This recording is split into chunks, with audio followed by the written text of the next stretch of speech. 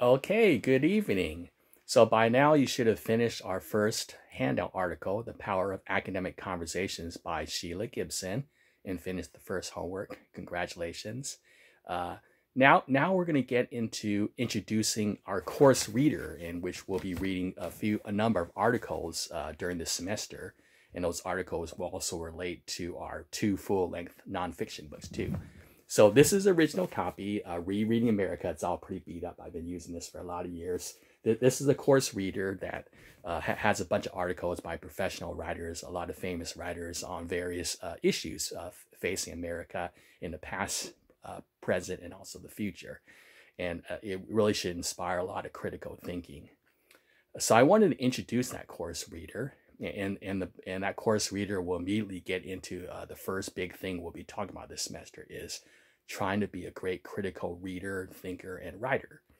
So let's talk a little bit about that. Why did I assign this course reader article? There are a lot of course readers that college teachers use in English 1A.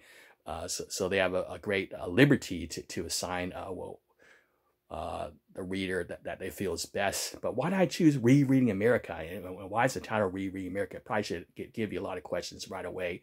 But just go back to it's long ago, the 2004 election, presidential election. That was, Barack Obama won in 2008, and then he also won in 2012. But in 2004 presidential election, the Republicans were dominating, and George W. Bush, the incumbent president, ran against a senator, a Democratic senator named John Kerry. Now, George Bush was basically cited one of his strengths as being very decisive, firm in his beliefs. So that was one of the reasons why he was elected president. He was able to win the election before. Over Al Gore, and that now he was running again, for his second term, and he's facing John Kerry. But of course, John Kerry was a great rival. But why was John Kerry? So George Bush was very firm in his beliefs. But why was John Kerry criticized by Bush? Do you remember what were some of the weaknesses that John Kerry had? Well, one of the weaknesses that George Bush tried to argue against John Kerry was that, hey, this guy's a flip-flopper. Oh, it's not flip-flop shoes. Is that flip-flopper means that he's not really firm in his beliefs. He might say, oh, I believe this, but then on the other hand, I believe this. So George Bush was trying to paint John Kerry as a guy who was, you didn't really know where he stood. Like, he would believe one thing and then he would say another thing. He would be thinking aloud. He was saying that's not a really decisive leader. As a president, we actually need a decisive leader. So he was basically criticizing John Kerry as a flip-flopper. And think about it. Especially in the past, even today, do a lot in terms of a leader, or what do we look for in a person? We probably think a person he has to be really decisive and firm in his belief. Just like writing an essay, right? You actually had to be like, oh, great. A lot of students say, yeah, right, I had to have a strong thesis statement, and argue my point, right? But is that really a cherished belief in us? Have a strong belief and really prove that belief, by writing a great essay or being a great president, basically leading our country. Yes, that's what a lot of people like in America, right? Our leaders, right? Like one of our myths, one of our attributes that we see in a leader is someone who can actually push across one firm belief and remain steadfast. So George Bush won the election because he was basically, one thing he did was basically criticize John Kerry as a flip-flopper and one who's not firm in his beliefs, right? But today, what do you think?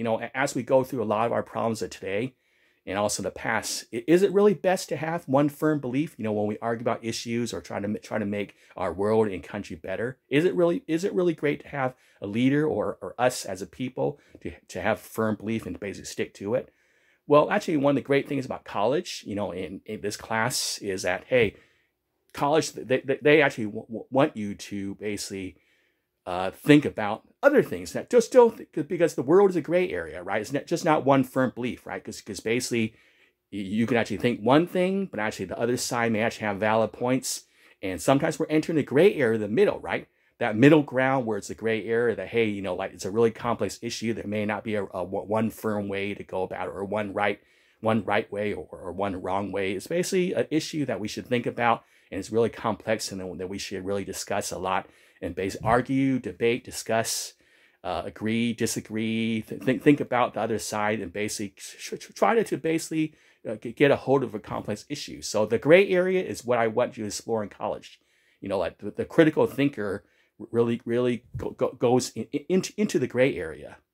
And basically, I encourage you to write essays like that too, right? Our world is not really a simple thing where we have old essays style where we actually have a thesis statement, we try to prove it. That's not really the real world.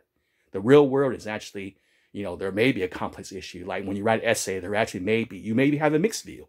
You may feel in one way, I feel this. However, there's other points, and I'm still exploring, right? I have a mixed view, and it's a complex issue, so I'm willing to listen. So that's one reason why I explored, why I'm assigning the Rereading America, because that a lot of those articles explores the gray area, in particular our American cultural myths, right? It really gets into our American cultural myths and how it may impede our critical thinking, or basically it's kind of like an obstacle to our critical thinking. So basically, what is an American cultural myth? It's basically our ideas, set of beliefs, customs, our way of thinking about the world, and it's a cultural myth that a lot of Americans share. But is it the right way to go? Are those myths right? Are they true? Well, they may be true, they may be false, but it's something that influences us as Americans to really think about the world.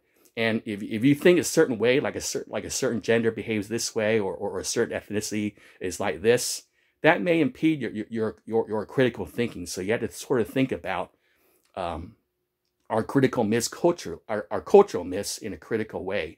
So it's really important to really question our critical myths. Question our cultural beliefs in that sense, right? So basically, we're really going to be exploring a lot of our American cultural myths, starting with our myth of the model American family, which is related to the Glass Castle. So our first nonfiction book will relate to our study of our first myth, the model American family. We're also going to get into the myth of education, how we look at education in America. We're also going to get into the myth of the individual opportunity, where we're going out into the wider world, from the family to the world of individual opportunity in America. What does that mean? That's very controversial. We'll get into the myth of education. We'll also do that. We'll also get into the myth of the melting pot, race or ethnicity, or the myth of racial superiority. So that's really controversial. We're going to be getting into a lot of our beliefs that way and critically discussing it. And also following the myth of gender. Now, that's a great issue too, right? How do real men act? How do real women act, right? So we're really going to get into a lot of those myths. And I encourage you to really think critically about that.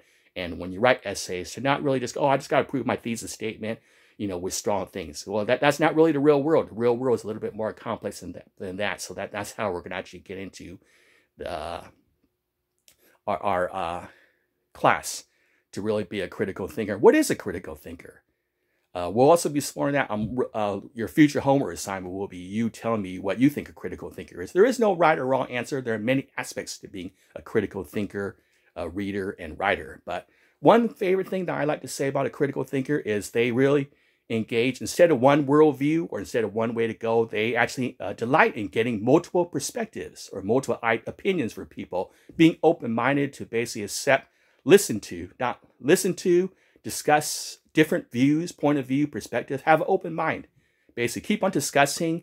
You may actually may modify your view. You might go, okay, you have two right things, but I disagree with you in three things. However, our final thing, we may mutually agree on something that we both have mutual agreement on. So basically, at the end of the day, you may choose not to agree with the other person, but that is your right. But the key is to remain open-minded to different views and consider multiple perspectives instead of just one way to go. So that's kind of like my favorite thing of critical thinker, to basically engage in multiple perspectives. Just don't think that your way is the right way.